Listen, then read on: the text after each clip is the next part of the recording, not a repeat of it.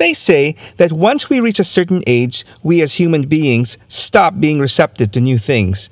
I mean, there is truth to the popular phrase that you can't teach an old dog new tricks, or always stuck in the past. Take me, for example. As a huge music fan, I haven't come across a new artist that I've genuinely liked in years. I'm still listening to the same old glam and grunge bands of the 80s and 90s. And as awesome as Cody Rhodes defeating Roman Reigns was for the undisputed WWE Universal Championship in WrestleMania 40, it just didn't enthrall me the same way as seeing the Macho Man, Randy Savage, and Ricky the Dragon Steamboat battle for the Intercontinental title in their epic match in WrestleMania 3. And this would most likely explain as well why I have never been able to truly get into another new Transformers series or media since Transformers Prime well over 10 years ago.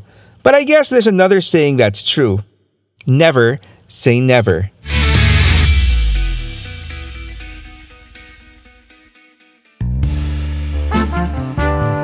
Look, let's get one thing clear. I get it. As a 40-plus-year-old guy, cartoons or movies about transforming robots really shouldn't matter to me as much as they do. But what can I say? Like many of you, these robots in disguise made such a huge impression on me as a kid that the love has just grown immensely into what it is today.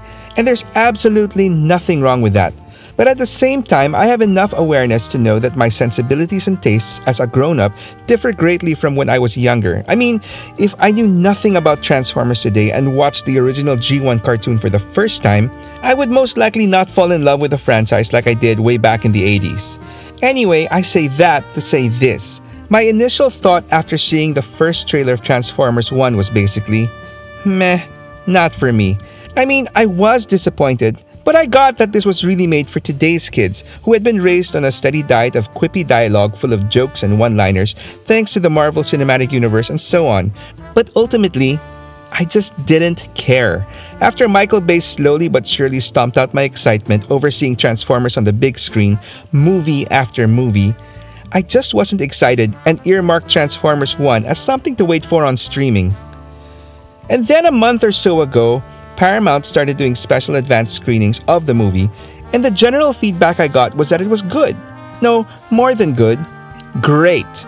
And so little by little, my curiosity and interest began to grow, which led us to a few days ago when a viewer of my channel, Mark Serbo, was kind enough to invite me and my wife to a special advanced screening of the movie by Paramount Pictures Philippines, which I readily and thankfully accepted.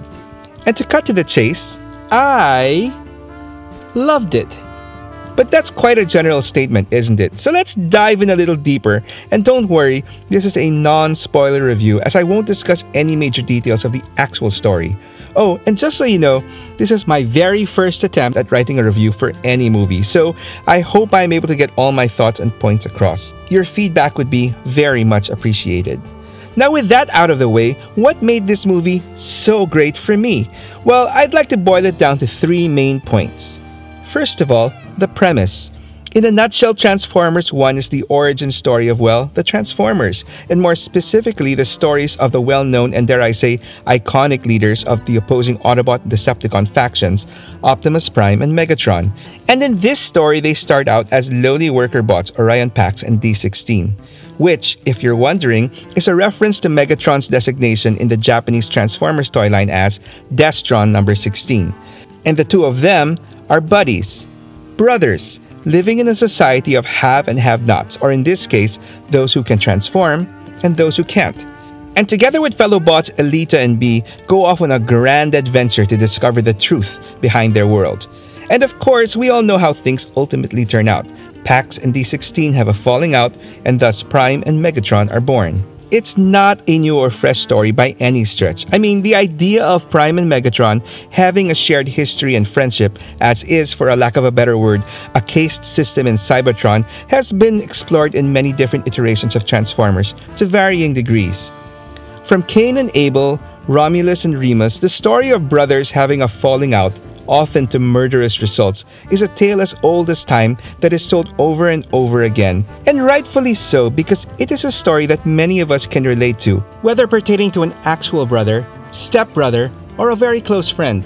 The falling out, that is, not the murdering. which is why with such a simple and timeless premise, Transformers 1 is so relatable to a general audience, which right out of the gate is a win in my book. So with the basic premise set, the next important point is in the delivery, and that is done through the characters in the story.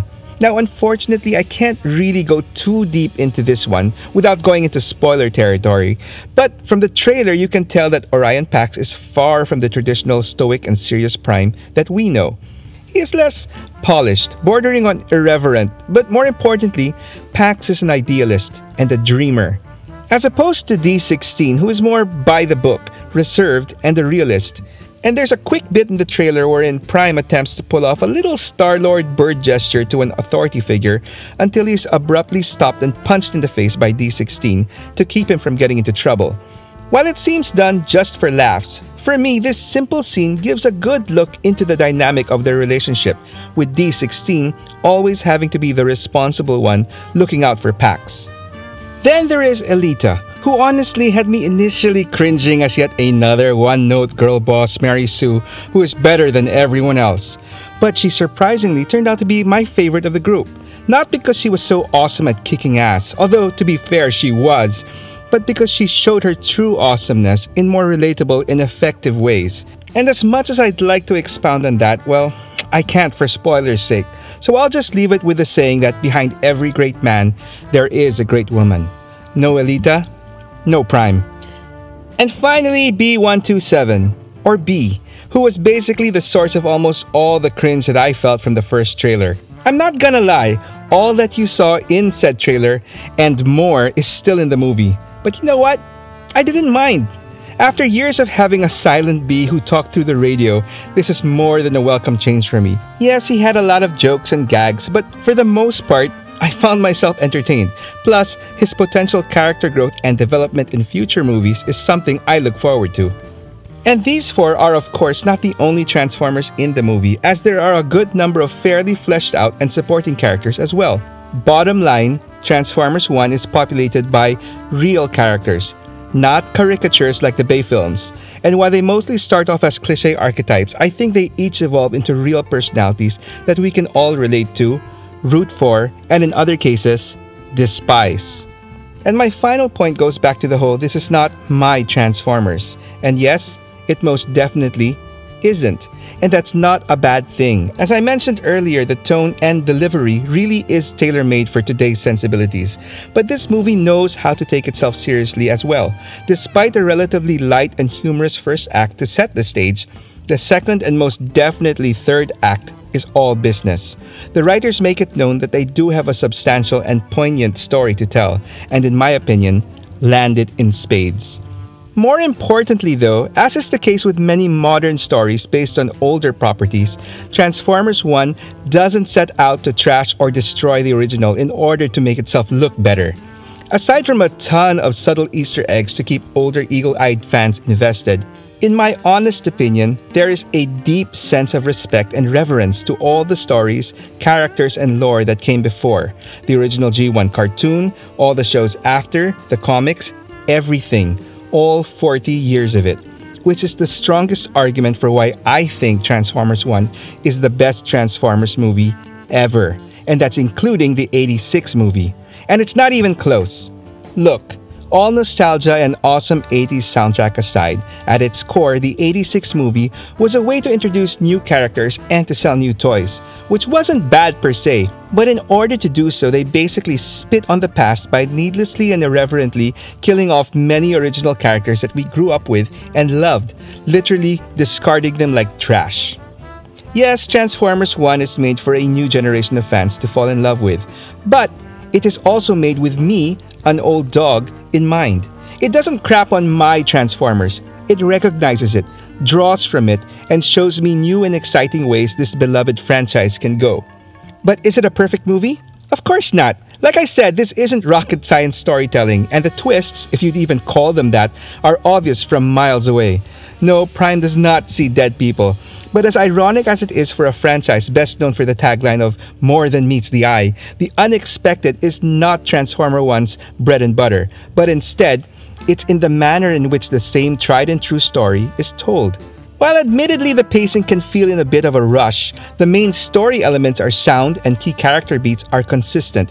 And the emotional moments, man, the emotional moments are in my opinion 100% earned, which is what matters in a good, no, great story. And that, at its core, is what Transformers 1 is to me. A great story that casual fans like my wife, old-time fans like myself, and more importantly, potential future fans like my Pokemon-crazed daughter, whom I intend to take with me on a definite second watch, can enjoy, appreciate, and love. To close, they say it's called Transformers 1 because it's the first, a new beginning, which it is. But more than that for me, it's Transformers 1 because it has the best potential to unite different fans from across the board, especially the younger ones with a newfound love for Transformers, to drive the franchise for the next 40 years and beyond. Till all are one, indeed.